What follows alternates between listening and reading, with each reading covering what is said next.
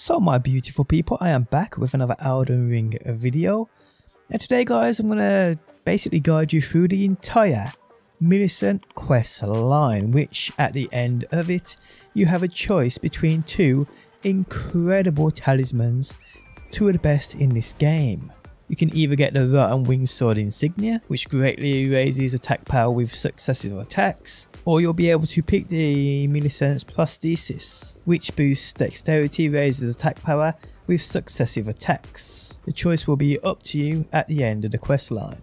Now this quest line does, the first part of it takes part in between basically 2 or 3 graces within the Khalid area. A lot of swamp involved people. So what we're first going to do is actually activate a couple of graces prior to starting this quest, just so you ain't got to be running backwards and forwards between these actual 2 NPCs you will be interacting with at the start of this quest. So what you first want to do is guys, come to any grace around this area. Now you could have these unlocked already, but for those that haven't, you want to come to a grace north side of Khalid. A popular one most people have got is Fort Faroth, where we killed that giant white dragon, the idle white dragon, and got all those ruins for absolutely free. So this grace point is where we're going to spawn in at, and then we'll run down to here, which is the Church of the Plague. So just follow the location I'll go on screen now guys, down to this Church of the Plague, because here there is another grace point we will want to activate.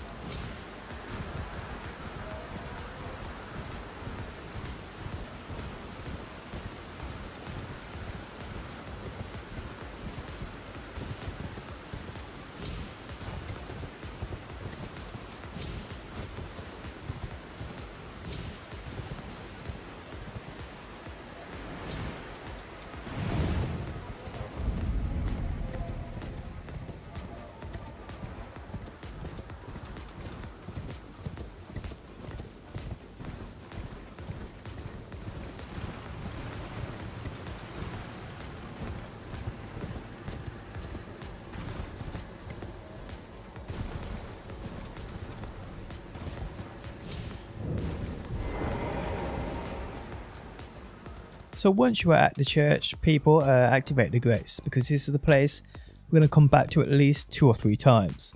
Now from here you want to go to the Sellia Under-stair grace, which is here on the map. As you can see, I've already got it unlocked because there's an NPC nearby, and as far as I'm aware this is the closest grace to him, and it saves us running from this church off a cliff, which can kill you, and it probably takes an extra 10 seconds just to load in here and run, rather than jumping down off a cliff. I just think it's a lot easier.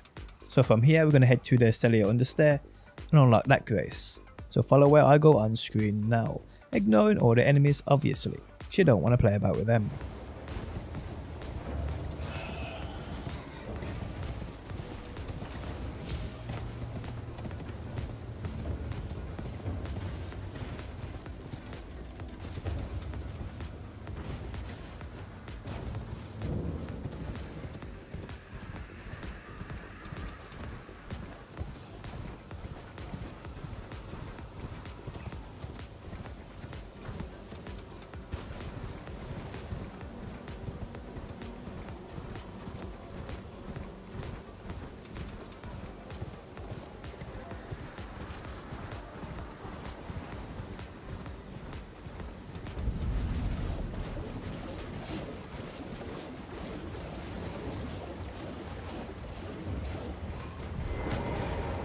Okay, so this is the grace we will be using to go to the first NPC before we go back up to the church. So we'll always come back to this spot.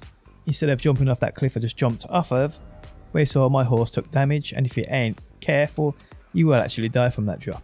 So from here guys, to actually start the quest, we want to head to this shack right here, Gowry shack. So mark that on your map guys, or if you ain't got that located, just pinpoint where I've got and just follow the route I take on screen now. Quite easy, quite straightforward, and you're going to have to do this route about 4 or 5 times, so you'll quickly get used to it, and it isn't that far, as you'll see.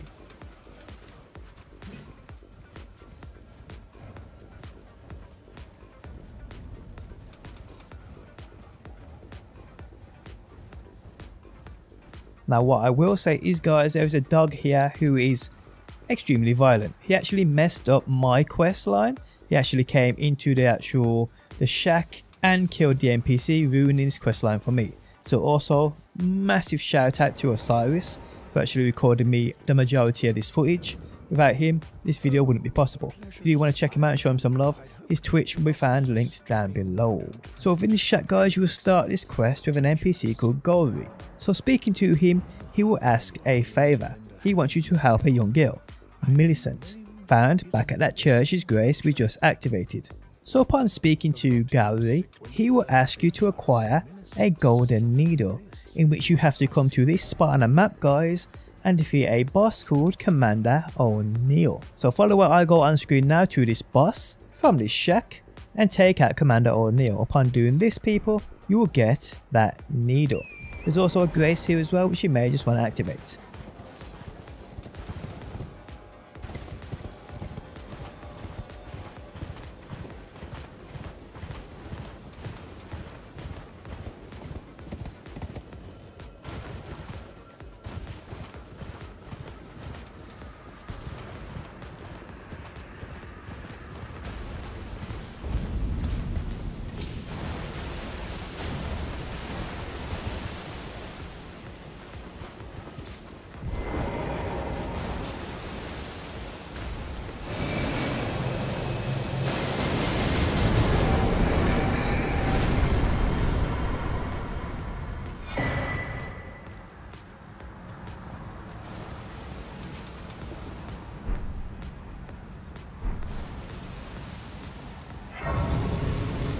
So upon acquiring the Unalloyed Gold Needle, return back to the shack and to Gowry.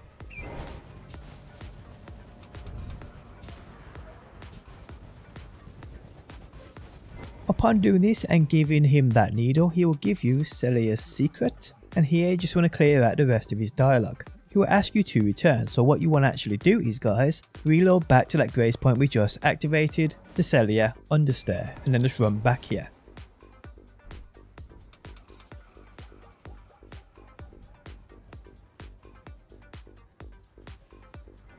Upon doing this guys, he will give you a needle. So again, take it, clear out his dialogue, and you are good. Upon doing this guys, you want to return to the Church of the Plague, using that grace point we unlocked firstly in the video. So do this guys and you'll see Mallicent sitting or leaning up a wall. You'll probably hear her weeping. Here you want to talk to her. Upon talking to her once, clear out all dialogue, exhaust all dialogue, and it should give you the option to give her that needle, which is what you want to do. Upon doing this guys, what you want to do is, after you've exhausted all dialogue, go to the grace point behind you and just change the time. When you get back up, you'll notice she'll be standing up now, and she will now give you the Prosthesis Wearer Heirloom, which isn't a bad talisman to be honest, but the quest goes on. Now if you go and sit back at that grace point again guys and change the time of day again, when you reappear you'll notice she has disappeared. Now you want to head back down to Gowry's shack. So again guys, load in at that nearby grace, Sellia Under-stair, and just run here.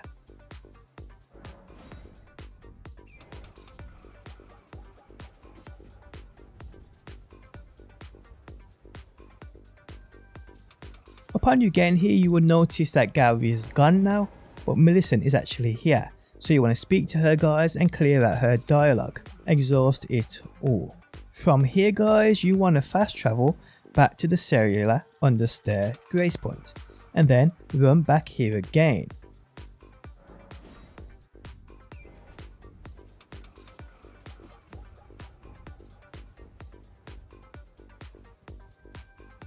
Upon you returning guys, you will notice that now Millicent has gone, but Gowry is now back, and he now becomes a vendor for you to purchase things from him. Now from here guys, we need to find Millicent again. Now guys, she's actually located right near the Erdtree Grazing Hill Grace within the Atlas Plateau, as you can see right here on the map. This is where she'll be, but if you ain't got this grace point guys, I'll run here from the Grand Lift of Dectus. Now you obviously need the Dectus medallion to activate the lift to get up to this area, so search a guide if you're unsure about that. So from here guys, follow the route I take on screen now to the Erdtree Grazing Hill Grace Point.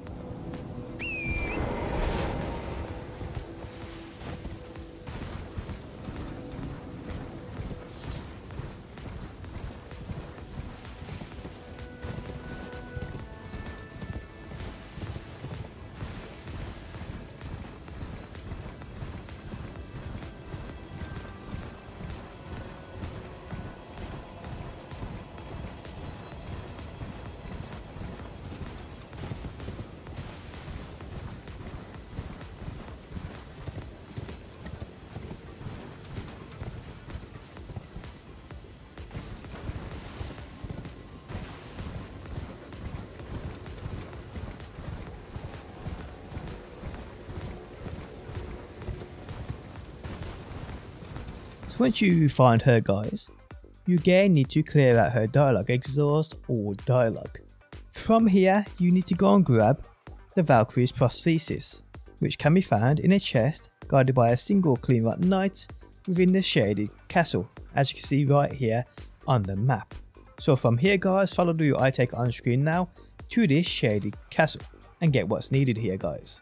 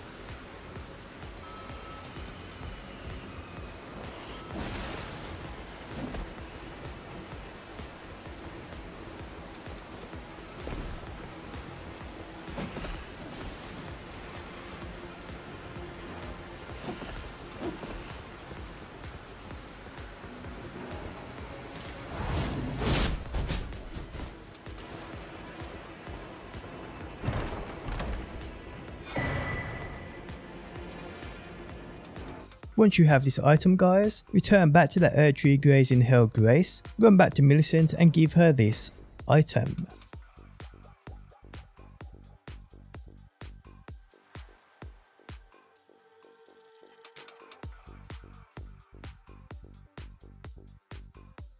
From here guys, you need to come to the Windmill Village Grace Point. If you haven't got this unlocked guys, follow the route I take on screen now to get to this Grace Point. I will 2x speed the video here because it's quite a trek, but if you're having a problem actually following, you can slow it down using YouTube's actual playback features.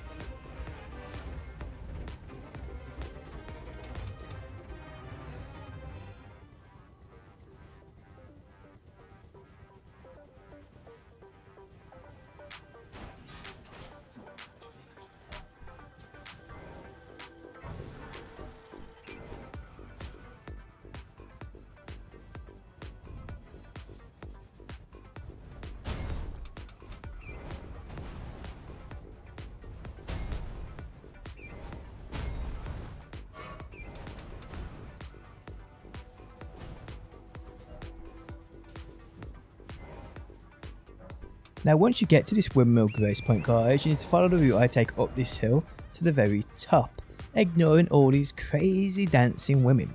If you don't hit them, they won't hit you back. Simple as that.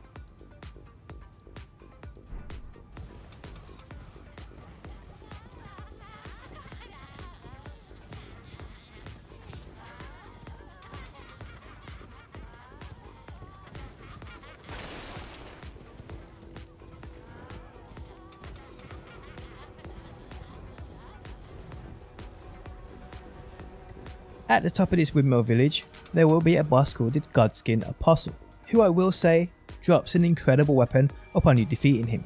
So yes, you will have to take him out guys. So once you've taken him out, activate the grace that appears right next to him. Then what you want to do guys is load back into this windmill heights.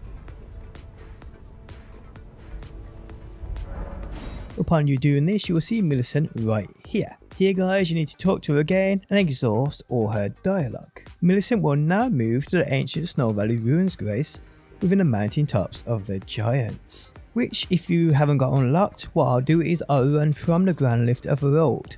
Again, I'll do this in 2x speed, but if it's too fast for you, use YouTube's playback features to slow it down.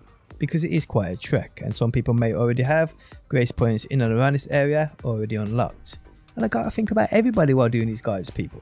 So follow the path from the ground lift of road on screen now. And eventually you'll get to the ancient Snow Valley ruins.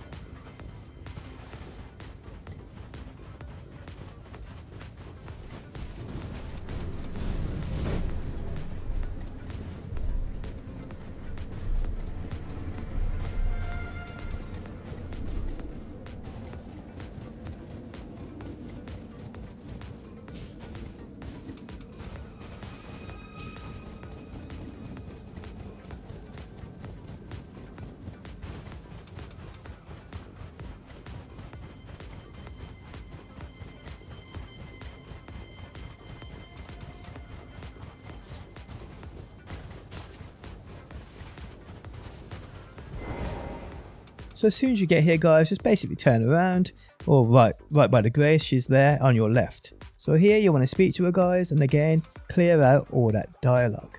Once you've done this guys, you then have to come to the Erdtree area, which if you don't know how to get to, I've actually got a guide linked in the video description which showcases how you actually get up to the hidden path to the Erdtree using the Erdtree medallion, and then actually gain access to the Erdtree via a secret portal located in Odina, liturgical town, seen here on the map.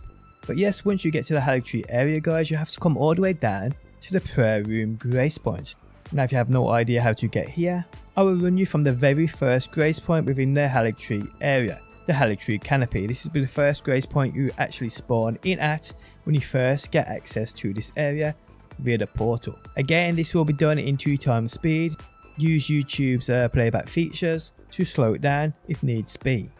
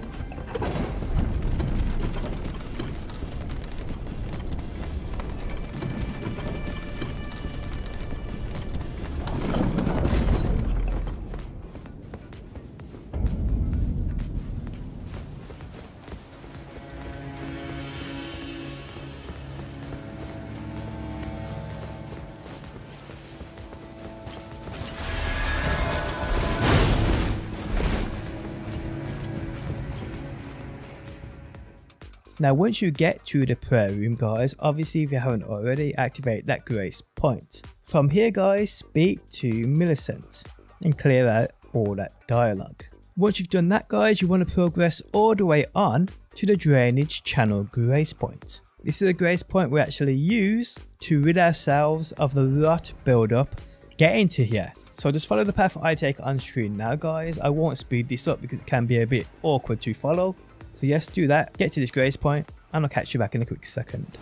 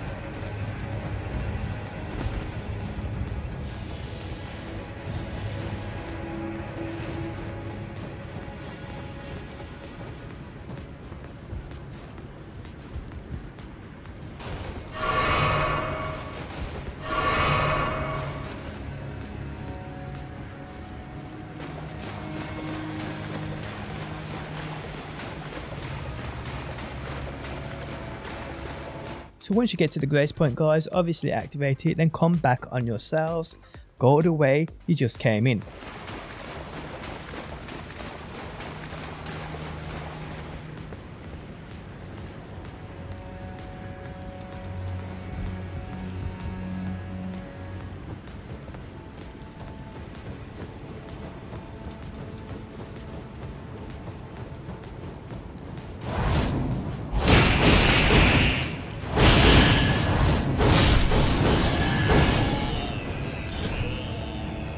Upon doing this guys, you'll come to this point right here where you have to walk steadily along this log. Upon making it across guys, you'll now have to take out this mini boss, this ulcerated tree spirit, who can be a bit of a pain in the ass. What I did was I just basically kited him into spawning in, then ran back on myself, jumped on the log and ran up the log, and as you can see I took him out with the Comet of Xur. Now if you have any ranged sorcery, this will be easy for you. If you're going here with a melee build, it will be a bit harder, but take him out guys and you are ready to progress. Now once you've taken out this mini boss, you now have to reload the area, so go back to guys that drainage channel grace and then come back to this very same spot. Don't worry, that mini boss will not spawn in again.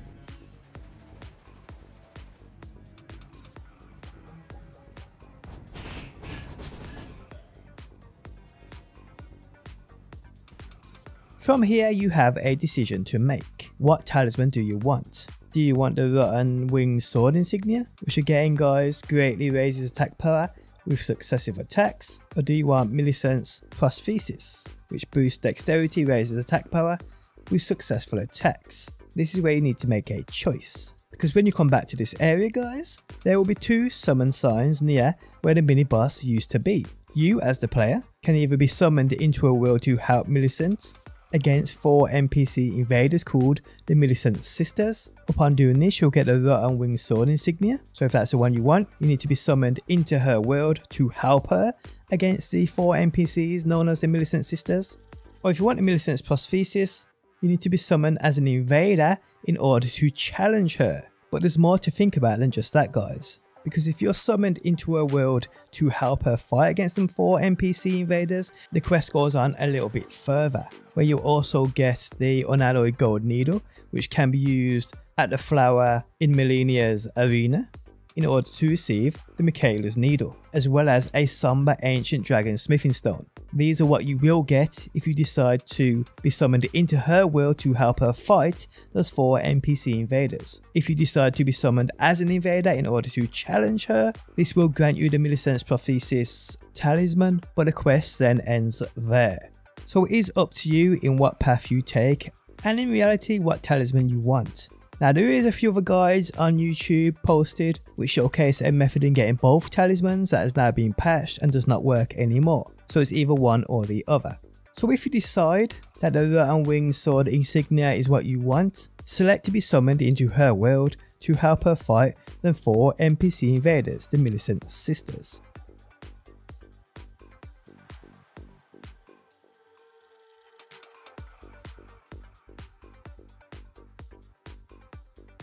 So upon you killing them guys, you will be returned to your own world. From here people, you will be rewarded that Rotten Winged Sword Insignia. Awesome. But from here, you want to reload the area again, going back to that Drainage Channel Grace, and then running back here, as I do on screen now.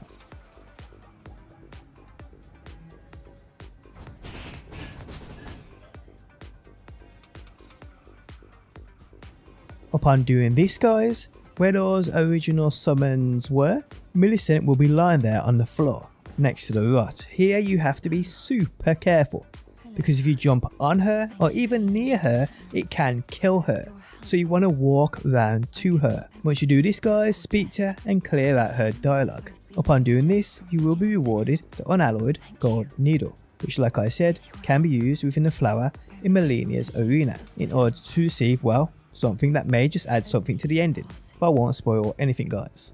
You also get a somber ancient dragon smithing stone, which is a must. We all need these things. But there we have it guys. This is the end of the quest and now the end of the video, and I hope you enjoyed it and I hope it helped you out. Again, massive shout out to Osiris for recording me the majority of this footage. Without him this video would not be possible. So check him out and show him some love. His Twitch can be found linked below. But on that note guys, the end of the video has arrived. If you enjoyed it, leaving a like really helps out. If you like what you see and want to see more Elden Ring, be sure to subscribe, and hopefully my beautiful people, I will see you on that next one.